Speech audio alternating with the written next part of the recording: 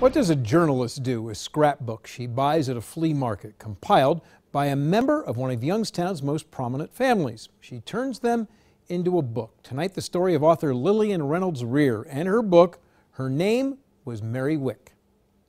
I sat at a long table this afternoon at the Grove City Historical Society and listened as Lillian Reynolds Rear sifted through the scrapbook of Mary Wick.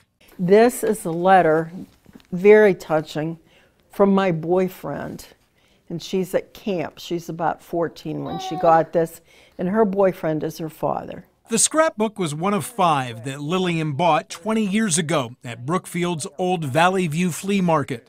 And I asked the dealer how much they were, and I can't remember the price, but it's exactly what I had with me. Lillian has since given 4 of the scrapbooks back to the Wick family, but the one she kept gives a glimpse into the life of Mary Wick from when she was born in 1916.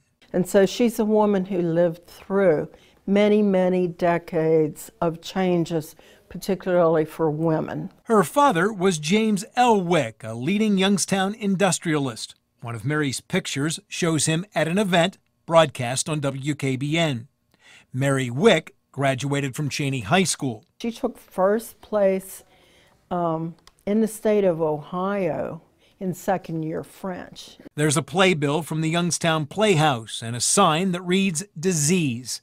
Mary Wick's sister had polio. The family was quarantined. The sign was on their house. Also in the box with the scrapbooks were some of Mary Wick's artwork. She was, for a while, the medical illustrator for the Youngstown Hospital Association. After years of reading the scrapbooks, putting them away, and reading them again, Lillian Reynolds Rear finally decided to write the book titled Her Name was Mary Wick. I felt I was meant to write her story, and the more times I went through them, the more I bonded with her.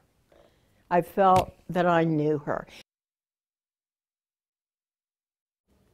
If you'd like to listen to Lillian Reynolds Rear talk about Mary Wick and her book, she's going to be speaking next Thursday, November 16th at the Tyler History Center in downtown Youngstown. The doors open at 11:30. The program begins at noon. Bring a lunch. It's part of the Mahoning Valley Historical Society's Bites and Bits of History programs.